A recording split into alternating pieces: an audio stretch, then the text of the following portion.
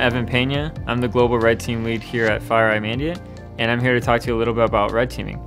Red teaming is a no-holds-barred real attack scenario that's actually going to be compromising a customer that hires us to do this. And we will go on the internet and do open source intelligence to build an attack surface against that organization so that we can use that to gain an initial foothold into the environment. And once we're in, we continue from there like a real attacker would, escalating privileges, lateral movement, all the way to accomplishing the objective, which is generally going to be simulating the theft of your critical assets. Organizations think that they're prepared for a breach until they actually go through a simulation and sometimes prove that they're not really prepared for a breach.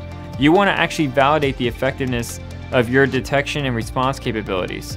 You know, a lot of companies will go through a penetration test, which is great for identifying gaps and misconfigurations in your network. But a red team will take that to the next level. We operate using real C2 traffic from the internet, and we actually go through real attack TTPs as an attacker were to be compromising your environment. So the red team really is geared towards people that want to identify those gaps and misconfigurations and also be able to validate their detection and response capabilities. We always say to our customers, it's better to receive a report instead of become a negative headline.